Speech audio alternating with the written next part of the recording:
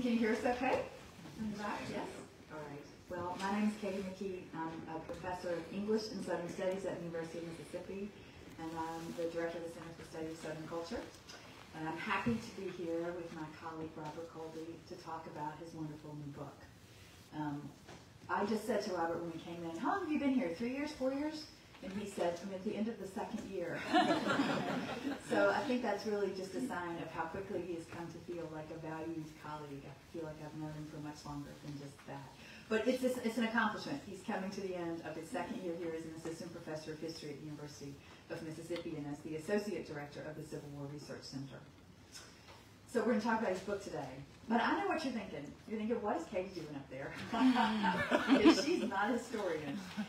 And I want to underscore that, not a historian. Robert and I have two things in common.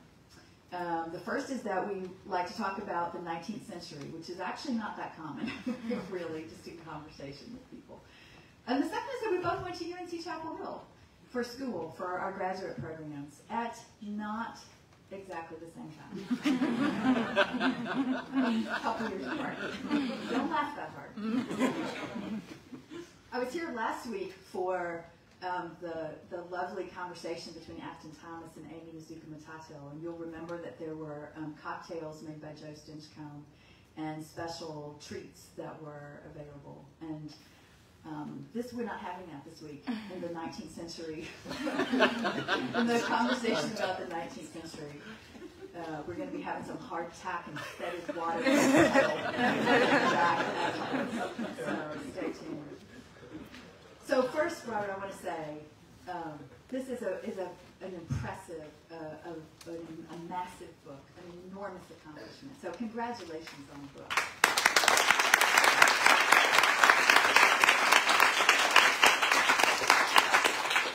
On the one hand, it's a book with a limited time frame. It's covering 5 years, basically. I mean, we're talking about the Civil War, but it also helps us understand so much about how we get to the moment of the Civil War, and so much about how we get to the moment of today, in which there are plenty of echoes of that time. So it is constricted a little bit in its time frame, but so deep in the amount of research that he's done for this book, in the geography of the book. You're all over the South, all over the country, really, but all over the South in the book. You're in Texas, and then you're in Georgia, and then you're in Mississippi, and then you're in Kentucky. So the sweep of the book is really impressive, and I think lots of you are going to enjoy it. Enjoy is not quite the right word for the subject matter, though, because it is a heavy book in that way, that we are talking about the trafficking of human beings during the years of the Civil War. So having said that I know something about the 19th century and like talking about it, it's odd to share the next thing, which is that a few years ago I was in a book club here in Oxford, and we were reading a book that was set during the Civil War, and one of the plot points in the book was the sale of an enslaved person. And I can remember turning to someone in my book club and saying, that was happening during the Civil War? I mean, I don't know why we would have ever thought that it stopped, but what we see from this book is the incredible, healthy dedication on the part of so many people to maintaining the institution of slavery. So I think the first thing I'd like to ask you about, Robert, is to talk a little bit about why we don't know more about this period of time. You address that in several places in the book. Why don't we know more? And by we, I think I might mean white people in particular in the 21st century. And as part of that, can you talk about who is selling and who is buying people during the Civil War? Sure. Well, so let me, before I answer that, thank you everyone for being here.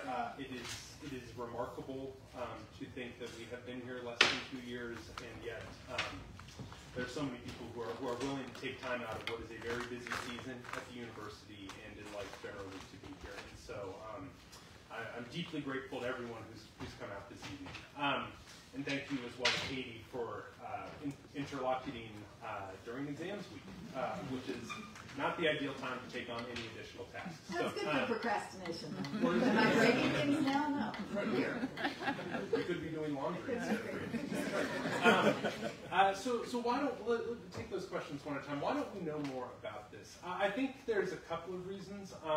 There's a long the history of the domestic slave trade was a history that scholars took a long time to uncover. It was really only in the last 25 years or so that people have begun to pay it serious attention. There was a lot of fraught discussion amongst academics about, well, did it exist, but was it really significant? How large was it?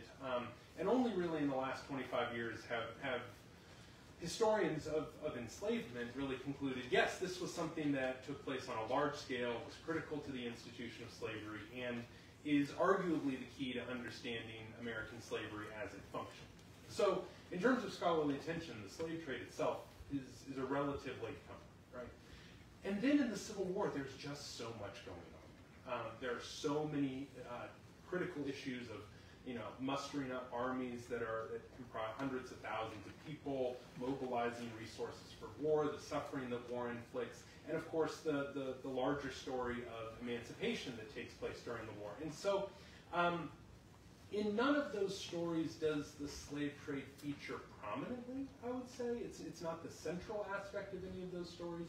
But what I found in writing the book is that it's present and it's part of all of them. It's not always sort of the star player, but it's always in the background, it's always operating. And that meant that, and I'll just, without going too far down the archival rabbit hole, it was a very fragmented book to write. There were very few large holdings that dealt specifically with the wartime slave trade. And so the book was very much a project of, finding one letter in a collection of 200 that talked about the decision, a family's decision of whether or not to purchase people, or one interview an enslaved person did with a journalist in a stack of newspapers. And there, I think often about the book as sort of a mosaic. There are a lot of tiles out there, but they're not all in one place. And so it was really a work of archival recovery. So the second question, which I think is a really good one, and it's the question. It's the question. I don't do this with a microphone or seated very often. The question that I got constantly as I was starting the project, and that I get the most is why in the world would someone buy or sell an enslaved person during the Civil War? And I think there are two major logics that dictate this during the Civil War. One is one of continuity. It has to do with white Southerners, Confederates went to war to preserve slavery, and they expect that the war will do exactly that, and will allow them to sustain sort of the slave-based economic and social system that had pervaded before the war. So that there's an expectation that a victory in the Civil War will allow that to continue, right? The second has to do, though, with all of the small changes, or not so small changes, the war imposes on individuals as it unfolds. Which is to say, the war gives slave trading a logic of its own. People experience enormous hardship during the Civil War, feeding their families, clothing their families, managing their plantations and so forth. And as this becomes increasingly difficult, for example, there are a number of other examples we could give, that dictates or encourages or incentivizes, might be the better word, people to either offload enslaved property that they can no longer use profitably, or to acquire other people. And so there's almost a logic that exists independent of the war, or that has to do with how people project the war's outcome. But then there are any number of transactions that are deeply enmeshed in the events of the war. I think I was really struck by well, I like the way that you're describing the book as a mosaic, because there are so many different small stories you were stitching together, but also that you had to become, I wrote down all the different kinds of historian I think you had to be. You had to be a historian of business. You talk a lot about slave commerce and a lot about how the trading of enslaved people was big business. We see in the literature of this period, the slave trader is often sort of a disheveled bad guy. but you're talking about Uncle Tom's Cabin. Mm-hmm. But here, the big business of it, that is really striking. So you had to become a kind of historian of commerce. You had to become a historian of political movements also, right? You talk a lot about how the state is supporting the institution of slavery, that Southerners can depend upon their individual states, but also the idea of the political state to support it. And then you also had to become a kind of geographer, it seems to me, because the differences that you're pointing out between the way slavery is working in coastal locations and the way it's working in the interior is really fascinating. So could you talk a little bit about your work in each of those facets? So that was, to review, that was as a historian of the economy, a historian of the political state, and a geographer. Well, that's a very generous way of describing what I do, especially given there are people who actually do all of those things in the room. I would say I had to learn just enough about all of them to be dangerous. But that's where. I think this speaks to this question or this idea we've kind of already raised, which is to say that I think the number of different things that I had to take on, I won't say master, but take on in writing the book, right, reflects how pervasive this commerce in enslaved people was during the war. That couldn't just restrict it to one area, for example, and you have to understand what's happening throughout the entire. I often say Confederacy, but that's not entirely true. There's slave trading in parts of the United States, or rather slaveholding states like Kentucky and Maryland and Missouri that remain loyal to the United States. If we want to add to the list, right, we have to talk about military events. Yeah. Have to talk about economic trends. Have to talk about, and of course, being the complicated literature on emancipation. And so I say these things not to make any claim to total expertise in any of them, but to make the case that the wartime slave trade is really important, and it touches every person who is in the wartime South, whether or not really they actually engage in many cases. There was one place where all of this kind of came together for me. I was going to read a part of a paragraph and then ask you to comment on it. This is way deep in the middle of the book, and you say, the effort to birth an independent slaveholding republic sparked massive social and economic changes. Yet at the heart of these labor pains rested a conservative enterprise. Fundamentally, white Southerners went to war to preserve enslavers near total authority over their human property and the backing the slaveholding state offered. As a result, they devoted considerable efforts to maintaining the legal and social structures that had long sustained slavery, even in the midst of their revolutionary project. Indeed, to the degree that they understood their efforts as radical, it was in reforming and strengthening slavery for the future. So that really caught my attention, the idea of investing in the institution of slavery as a futuristic project. So can you talk a little bit about that? Where does this faith come from that this is the ticket to the future? Yeah, that's a really great question. And I would say that it reflects the reality that in the decades leading up to the Civil War, the presence of slavery had become interwoven in almost every strain of the fabric of Southern society, that it had become a religious question. Many of the churches divide along north-south lines over the issue of slavery. It was clearly a deeply political question. Political parties are riven over slavery. But it had become even bound up with larger questions about what the United States was supposed to be. I was teaching, Andy Lang, who teaches at Mississippi State, has written a great book on the sort of ideas of the nation in the Civil War, and argues that the Civil War really, what it really represents at its root is a conflicting ideas about what the United States is supposed to be. And those people who become Confederates understand the ideal, or the purest form of the American project is as a liberal democracy, to be sure, but one that's constrained and almost oddly purified, made most effective by the presence of slavery. And so, what I'm trying to get at in the passage you just read is that the goal of establishing the Confederacy is to create an independent slaveholding republic, one where slavery will be safe for the future, and one where, this takes different forms at different times and is weighted differently in the minds of different slaveholders, but where it can be practiced in its most ideal form. You almost might say there's really fascinating literature on Confederate reformers who basically say, look, once we win this war, this is our chance to get it right.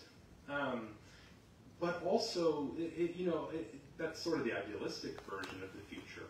There's also a deeply economic version of the future, which is to say, when many people, when they look at the future, they look at the reality that the prices offered for enslaved people.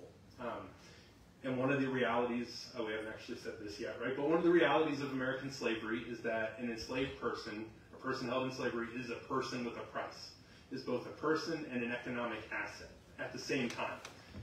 Sometimes those ideas are in tension with one another, but they always exist at the same time. And as an asset, the market price, the prices offered for enslaved people, had climbed steadily for the 15 years prior to the Civil War, to the point that many people thought there was a bubble a bubble that was going to pop, right? And so that future project has idealistic, has democratic, has arguably religious overtones, but also has a strong economic overtone. That when the Confederacy, that the main threat to the economic future of slavery, at least, is the rise of a Republican, explicitly anti-slavery political party that will eventually constrain it, kill it. But that once an independent Confederacy is established, that will no longer be a threat. And slavery's future for years, if not generations to come, will be secured, both as an ideological project and as an economic endeavor. I think as much as anything that I have read, your book helps me think about this exactly, the idea of slavery as the economic base of an entire society. And while it does not in any way create empathy for slaveholders, what it does show you is it's a lot of money. Mm-hmm. It's a lot of money they're spending. It's a lot of money they're investing. And to lose this institution that's at the base of your whole society is to lose the money. There are people up until the very end, I was astonished by this. There are people up to the very end of the war who are buying people for the future.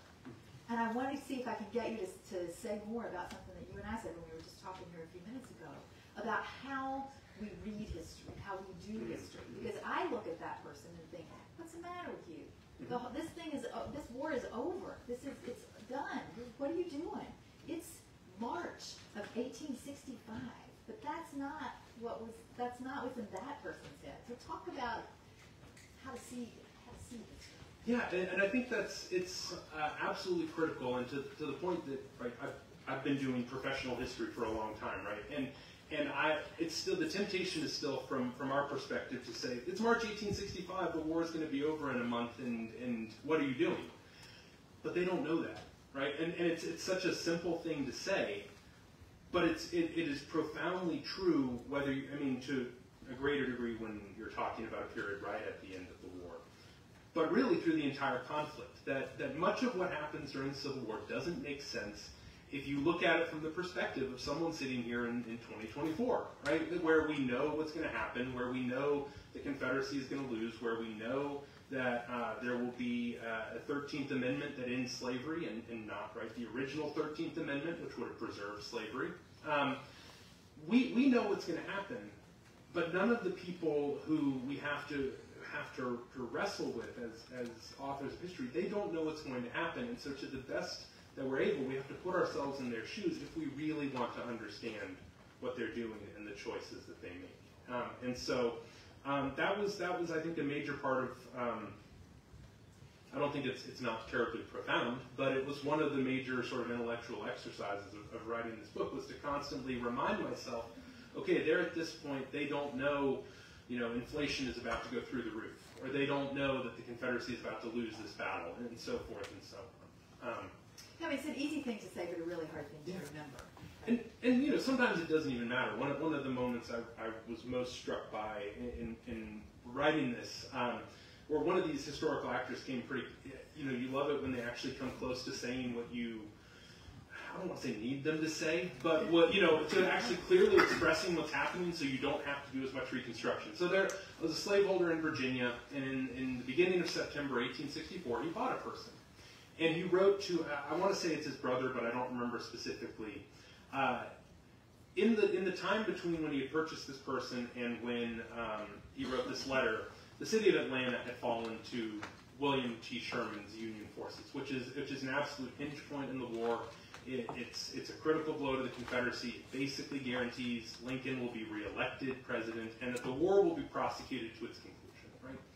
And he writes this letter and he says, if I had known Atlanta had fallen, or if I had known Atlanta was going to fall, I probably wouldn't have bought this person. And then he turns around and like 2 sentences later he says, but when we go and buy people next year, this is what we want to do. And so there's a certain amount of, there are people who reckon with events in the moment, but there is also a certain amount of, sitting here, we know that Atlanta pretty much ends the war, but they don't. And bearing that in mind, I think is critical to understanding and, to having empathy and just understanding what's going on, what the people we study, what the people we read and write about are doing.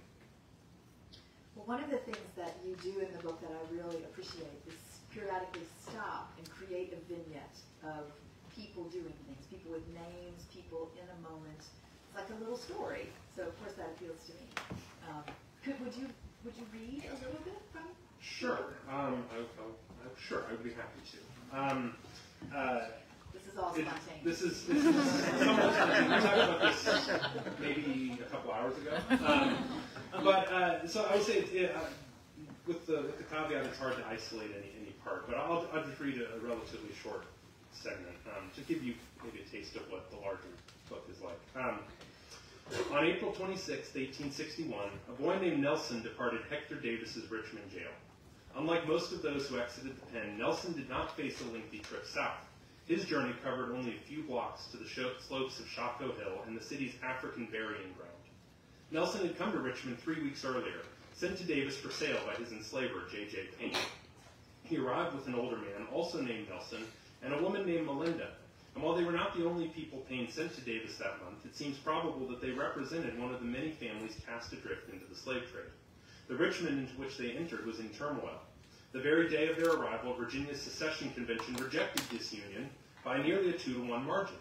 In the ensuing weeks, during which they sat confined, the guns barked at Fort Sumter, Lincoln called for 75,000 troops to put down the rebellion, and white Virginians cast caution aside and embraced disunion. If secession fever raged beyond the walls of Davis's slave pen, other pestilences pervaded within them. Slave jails were notoriously virulent.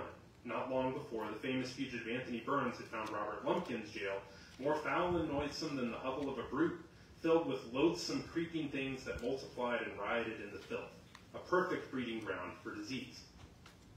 Throughout April, Dr. Robert Cabell, Davis's preferred physician for tending to his human property, was a regular presence in the pen. Among those he tended were both Nelson's and Melinda. These ministrations did little for the elder Nelson, who succumbed on April 22nd. Davis failed to record his malady, but noted the $7.25 it cost to bury him.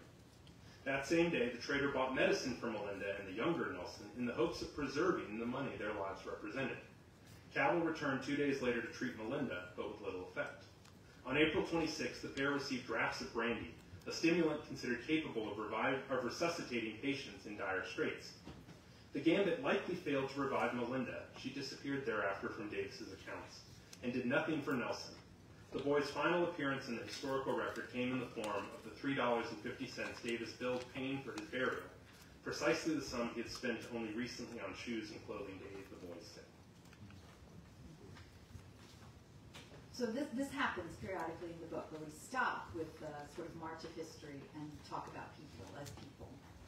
One of the things that you say that you want to do in the book, and that I can see you working to do in the book, is not to just tell the story of enslavers, but to try to capture something about the people at the center of the book. Can you talk a little bit about how you went about trying to do that? Sure, and I'll say it's a real challenge, and it's something that historians who work on the subject of slavery are constantly wrestling with. I'm fortunate to be working at a moment when the archive or the source base that we use to write about slavery is probably as capacious as it ever has been. I was able to draw on sort of well-worn sources like the narratives recorded by the Works Progress Administration in the 1930s, also on newspapers, which, thanks to the miracle of the internet, are as available and searchable in ways that they were not before. And to a surprisingly large degree, enslaved people gave interviews to journalists during the Civil War, and so we have some of their own words. The Freedmen's Bureau, the government agency created to help people transition from slavery to freedom, also gives us a number of descriptions of the enslaved experience of the war. But even so, for the most part, what we have to do is we have to work backwards. We have to work backwards from things like Hector Davis's account book, which give us nothing of the thoughts that Nelson or Melinda had. We could go on. We talk about any number of other people who also died that month, courtesy to a slowdown in the slave market that kept them in his jail longer than they would otherwise have been there, probably. And so I can only say I try to be very careful. I try to be very careful in not assuming that I know how someone felt, that I know how someone processed the experience of the wartime slave sale.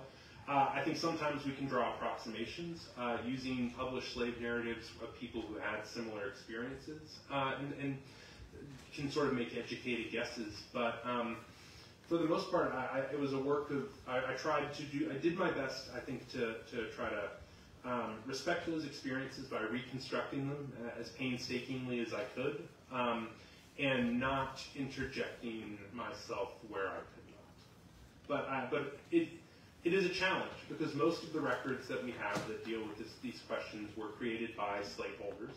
So we have their perspective, we have their emotions, we sometimes have the emotions or the sentiments they project onto the people they enslaved. And so we have to, I think, parse those very carefully, and where possible, try to get closer to the voices of enslaved people.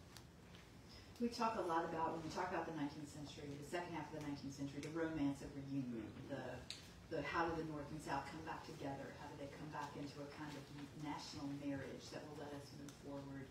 We talk about, we see that in novels of the period where Northerners and Southerners are marrying each other. These are all about white people who are doing those things. I think your book gives a whole new level of meaning to that phrase, romance of reunion, because you talk a lot about how, toward the end of the book, how once emancipation has truly come, people try to work their way, formerly enslaved people try to work their way back towards each other. So can you talk a little bit about that as a kind of ending point for your story? Yeah, so a large part of the last chapter of the book does deal with formerly enslaved people's efforts essentially to repair the damage done by both the pre-war and the wartime slave trade. And one of the things that the Freedmen's Bureau, in addition to other groups, missionary organizations, religious entities, one of the things that they do is they try to essentially reconnect black families that had been separated prior to or during the Civil War. They work through sort of the governmental bureaucracy. They publish ads in periodicals. They talk about, they go to churches and just make announcements. So sort of, does anybody know this person or know what happened to them? And it's a really powerful process. They are often successful. One of the things I always wonder is, how does anyone in the 19th century ever find anybody? But they do, right? Without cell phones, without phones, so it's sort of mail that takes several days, even weeks to get from one point to another. They do find people, and they are able to reunite families, or at least partially reunite families in some cases. But more often they aren't.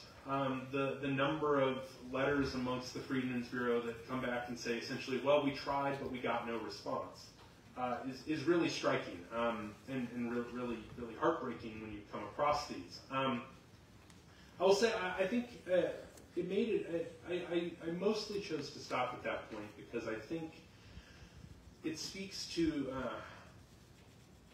one of the challenges in ending this book is, so what does emancipation actually mean?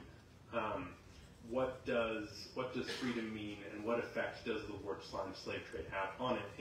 And I think I chose to put a foot kind of in multiple camps, which I'm going to allow myself to do, in the sense to say that on the one hand, the end of the domestic slave trade absolutely defined freedom in many cases for formerly enslaved people. When they describe what the end of the war means, what the war brought, what emancipation has done, often the first thing on the list is they say something to the effect of, we can't be bought and sold anymore.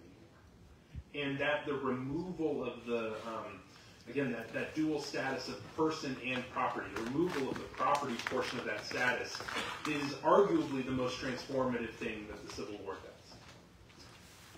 On the other hand, and this is where I think the ongoing separation of these families speaks to it, slavery does things that cannot be healed, that cannot be rectified. And that no matter how hard the Freedmen's Bureau tries, no matter how hard private aid entities try, they can't put back together or can't fully put back together things that had been broken. And when we talk about, without going into sort of a larger conversation about what is freedom, which is one of the central questions Civil War historians wrestle with, if we're thinking about any conception of freedom that people would have understood at the end of the Civil War, family integrity would have been a part of that. The ability to support oneself would have been a part of that.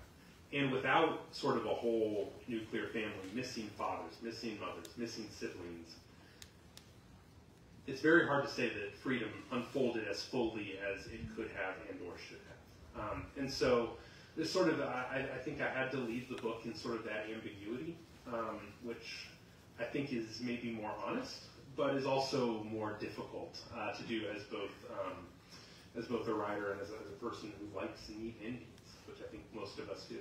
Yeah, we do. This is not a story that has one of those. There are several really riveting tales, though, in the of reunion or near misses in the last part of the book, and you will have to buy it and read it to find those. So maybe we see if there are some questions from the audience.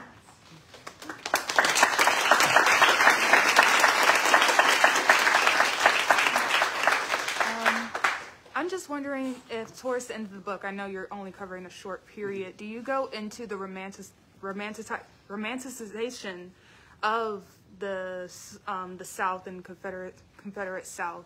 And if your book doesn't go into that, can you speak to how they try to do a repair work of the image of the South afterwards? Like, it's way later on, but like Gone with the Wind, that idea that you have of like, this is what Civil War, pre-Civil War South was like. I don't, partially because my editor gave me a word count, and partially because there has been so much that is truly excellent written on that already that I didn't feel the need to retrod their ground. The one thing I will say that I think I do say that speaks to that is one of the things that I do try to talk a little bit about is why does the wartime slave trade and the slave trade in general get forgotten so quickly? Which I think is partially a question of serendipity. That is to say, many of the people who would have made very attractive sort of villains in the immediate aftermath of the Civil War die and simply are not there to be sort of targets. Other people, I spend a lot of time talking about the people who are slave traders in Richmond. Many of them just sort of quietly fade into obscurity and are literally no longer present on the landscape. With the removal of the slave trade, there is no incentive to preserve the physical structures that might remind us of the slave trade. There are a handful that are still there. There's a relatively intact facility in Alexandria, Virginia, for example. But for the most part, these buildings get quickly repurposed and either in their original role is forgotten, or they are torn down. much of the Richmond slave trading district, for example, is under I-95, and so you can visit one of the sites that I talk about in the book, but only a corner of it is not under a giant retaining wall, for example. So it's literally no longer present on the landscape in many places, and the sort of the rehabilitation or the distancing of slavery from the slave trade had begun before the war, and that continues after the war as well. So that's as far as I get on that particular question, but there's a really rich literature on the romance of reunion and reconciliation. And I'll just throw in from the side, I think it would be impossible to read your book and think that the Civil War was about anything other than an attempt to preserve the institution of slavery and the massive capitalistic investment of the United States in it. Mm-hmm. So the romance gets shut. If there's no the romance gets shut down. Robert, can you talk a little bit about the relationship between the ongoing slave trade within the Confederacy and the sort of Confederate states' military commitments? How are those two things? Are those two things in conflict at times, especially as the war gets, as the Confederacy situation gets more dire?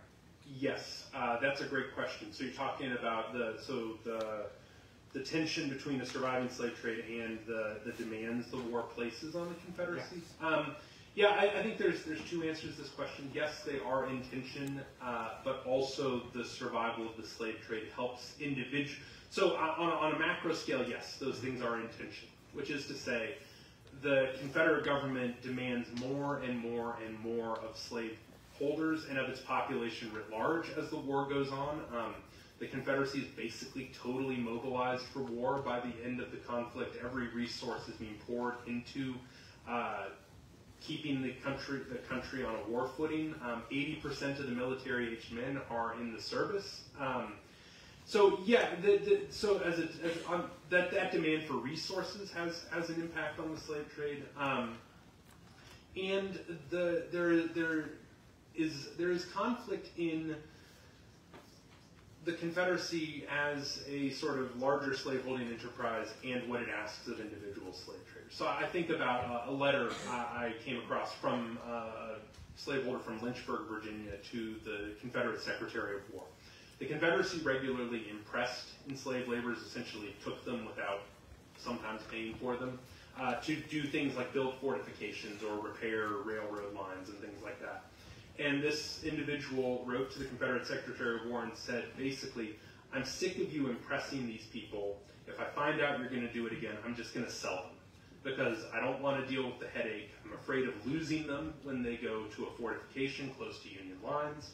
I'm done, right? So there is a tension there, right? This larger project that is designed to protect that investment does actually threaten it in some ways. The Confederate Army is both the most important thing in preserving slavery and an absolute agent of chaos wherever it actually is. The flip side of that, though, I will say, is that the survival of the slave trade, the ability to buy and sell people, also helps Confederates deflect some of the pressures that the war places on an individual level. That is to say, if the Confederate government has conscripted or impressed your food, and you cannot feed the people you enslave, the easy answer is to sell some of those people, for example. Similarly, if that's sort of the basic answer. You see versions of that, different versions of that a lot. So there is a tension, but kind of oddly, Confederates also try to address that tension through the slave trade.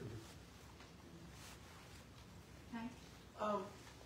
I'm intrigued by this idea that the Southerners, we're not aware that they're going to lose the war. I mean, I think 1863 is clear, but 1864 Atlanta, and then by Christmas Sherman's in Savannah, and it would seem to me it would be very clear. So the question is, the slave trade in 1865, were prices going down? Were people unloading slaves? Was it? They're pretty clear this is going to end. I might as well cash in now because I'm not going to be able to cash in after Appomattox. that's a great question. I will say this is where it's hard to paint with a totally broad brush, because there certainly are people who by that point have thrown in the towel and know that it is over. By the same token, I remember being struck by a letter I read fairly late in the research process where a soldier from Virginia basically says something to the effect of, well, we've lost Atlanta and Savannah and Mobile and, lists 3 or 4 other places. And he basically goes, but none of those matter because we're going to win anyway. Right? So there's a degree to it, and I can't explain that except to say he believes this, right? The slave trade has declined pretty severely by the time you get to 1865, partially because so much of the Confederacy has been carved away, partially because the reality of emancipation is looming, and partially because the Confederate economy is in an absolute free fall. And so the Confederacy, right, we think we have bad inflation at 3 to 4% a year. The Confederacy experiences 10% inflation per month for most of the war. And across the entire span of the war, the Confederacy experiences 7,000% inflation. And so it becomes very difficult to do business in anything with that sort of economic turmoil. And so, I will say in the letters that I read, I rarely saw people completely giving up on slavery, but it becomes impossible to do business in almost anything by the end of the war, especially when because no one will take Confederate money. No one will do it, right? So unless you have, there are examples in Texas of people exchanging enslaved people for land or livestock, for example. That happens. But by the last few months of the war, the Confederacy's ability to do business in almost anything has ground basically to a halt. I will add that this book is supplemented by a lot of really helpful images, cartoons, things from newspapers, but also a lot of maps that show how slavery is moving at different moments in the war, how people are moving. It's very detailed.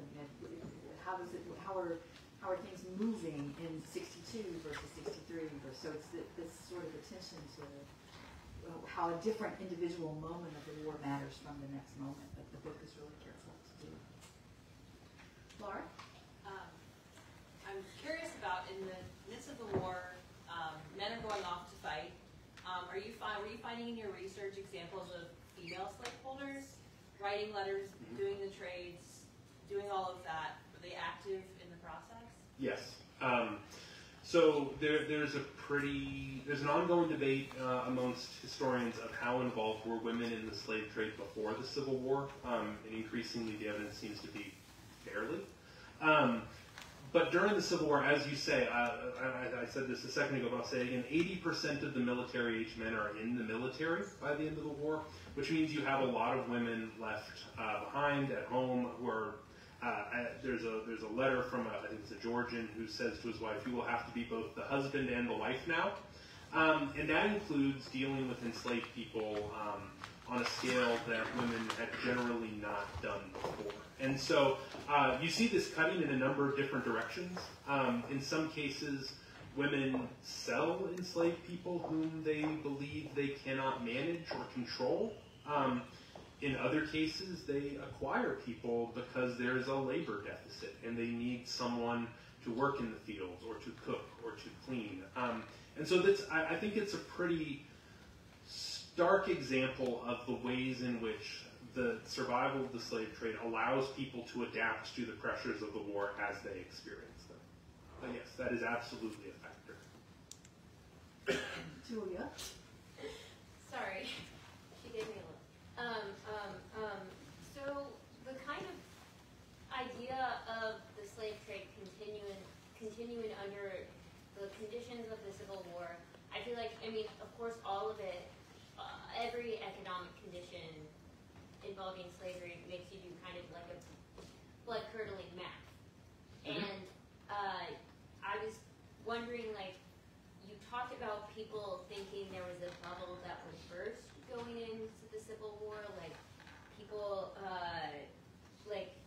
talking about thinking having their own succession, slaveholding republic would be good for longevity of the slave trade, and I was wondering, like, what goes into those mindsets? And I mean, I know your vignette that you have, Henry, kind of like brings up that human cost of this economics, like people, because the price has dropped, people are left to die. But like, can you tell us more about that? Like, kind of how these economic factors come into like human mindsets and also like human impact. I'm trying to make sure I understand your question. The short version is I would say it's everywhere, right? And that is, in many cases, I think the hardest part about studying slavery as an institution. I just finished, or I'm finishing, I guess, when I get my exams on Thursday, a class on the rise and fall of American slavery, right? And one of the things that I've been trying to hammer into my students this semester is that when you study slavery, you have to be able to hold contradictory ideas in your head at the same time, and to just accept that people do not act in ways that are consistent, right? Or do not act in ways that are consistent with how they express themselves, and that both of those can actually reflect what they think to a certain degree, if that makes sense. It's a long way of saying people are complicated. But we've been talking about sort of the economic value of enslaved people, and I think it's worth stating that on the eve of the Civil War, enslaved people are worth about $3 billion. That's in 1860 dollars. The average enslaved person is worth between $800 and $1,000, which is, I haven't calculated it since our last round of inflation, but it's probably somewhere between $30,000 and $35,000. We're talking about a significant amount of money.